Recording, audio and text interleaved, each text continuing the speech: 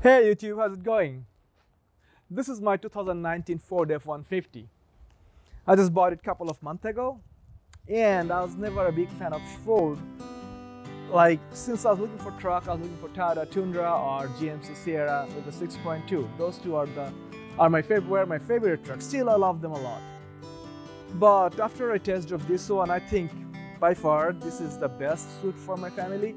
But not saying Tundra or Sierra are bad truck.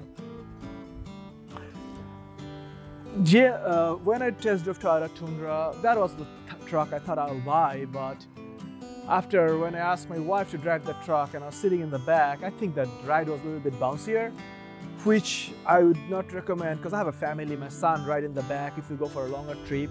I think that wasn't a perfect choice for me. GMC Sierra, great truck, but again, I think the Ford rides a little better and the price point was it's a much better price point. Living with this truck 2.5 months, I have now 1,200 miles in it. So far, I have nothing but the very good thing to say about this truck. There's a few areas that Ford kind of cheaped out, which are like, I would say the dashboard, one of the points I think they could do a better job with that. Besides that, the engine is so good, man. The 5.0 V8 Coyote, it sounds like it will blow your mind. Not saying the 3.5, the twin turbo is any bad engine, but I was always looking for the V8 anyway. Here, let me show the engine bay how it looks like and the Coyote V8.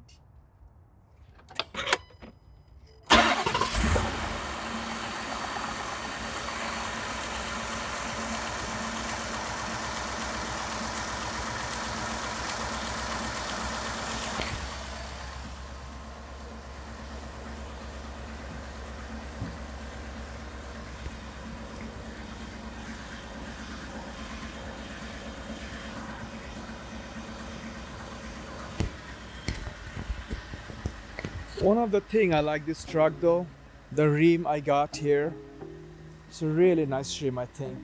It doesn't look like cheap aftermarket rims or anything. And the wheel I got LT275, which is there's very minimal road noise.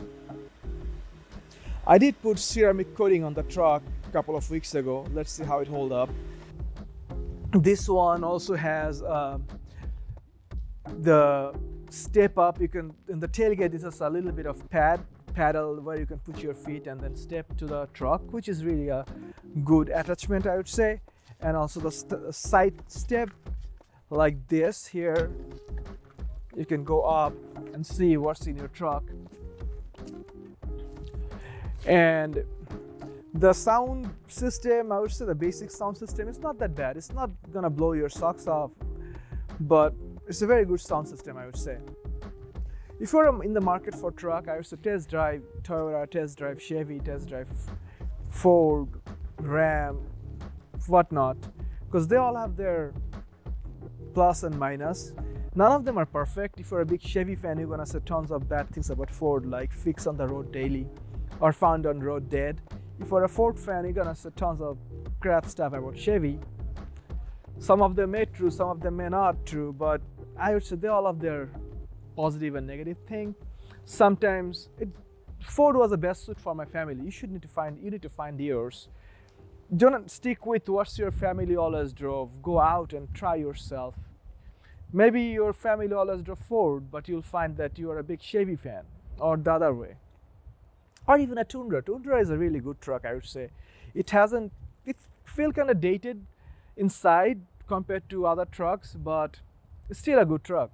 Toyota Tundra, one of the things I didn't like, it's a great truck, very reliable truck, but I have kids and then we do travel, we do take road trips sometime, and I think the Tundra has the back seat a little bit more bouncier ride. So if you're in the market for truck and if you have family, I would say sometimes let your partner or let your wife drive the truck. You sit on the back seat and see how it feels. I have nothing but good thing to say about this. I love it. I love how it rides, how it sounds and everything. Gas mileage wise, I would say the first day, funny story, First day when I was driving from the dealership to my home, I got 12.5 mpg because it has 100 miles in it that time. Now I get 18.5 every day, like when I take road trip in this truck. Here, let me show you something inside my truck. Here I have the XLT, but I put this leather seat in it, cat skin, which, oh man, is so much better than the OEM leather. It feels good, it looks good.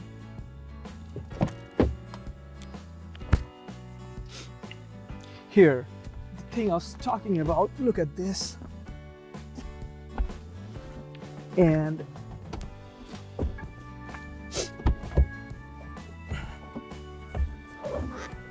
this is what I was talking about, like how big is this area is. I can even sit here and talk to you all day, having a picnic here. How about that? And if you fold this seat, there is a nice storage over here. You can store many things here, your jack, spare pump, tools, whatnot. Even you can camp here, you can lie down like this. And so yeah, there you go. The back seat is one of the big thing on this F-150, which I like. And I'll show you the interior a lot more. But another thing I like on my truck, because one of the things I like the new GMC Sierra is their the tailgate design. This is, to be honest, one of the best tailgate design I've seen so far. I love that thing, but the price point was, I think, a little too high just for the tailgate. Let me show you something what I have in my truck.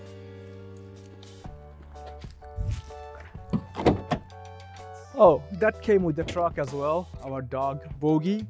He's a Bouvier. Hey, Bogey. So this is the thing I have. This is something I think everyone should have. This is so convenient when you have your lot of things to load in the truck bed. This is one of the most useful thing you can get, and I didn't have to pay anything extra for this. It was in this package. So yeah, there we go. So how this F-150 ride on the highway? So we're driving around 70-75 mile now, 75 mile per hour, and it's very quiet. It's very quiet. I'm not using a microphone to record this video. I'm just using my cell phone and its built-in mic, and you can see or hear how clear my conversation is with you. And not bumpy at all. The road is not that smooth here I'm driving, and no, I'm not feeling any bump or anything. You can carry a conversation with your partner without raising your voice that high because you don't need it. But you might get tempted to roll down your window and just let this V8 let go, and you can hear the soothing noise of the V8. Though all my windows are up now, so you're not going to hear anything outside. But this Coyote can haul. Like, I'm doing 73 and I'm barely like tapping my gas pedal at all, like touching it, and it goes like 74, 75. So this is it, guys. It rides very smooth and you can enjoy it. It's a road trip truck, I would say, for the family. You can load all your stuff at the back of the truck and then just take the trip.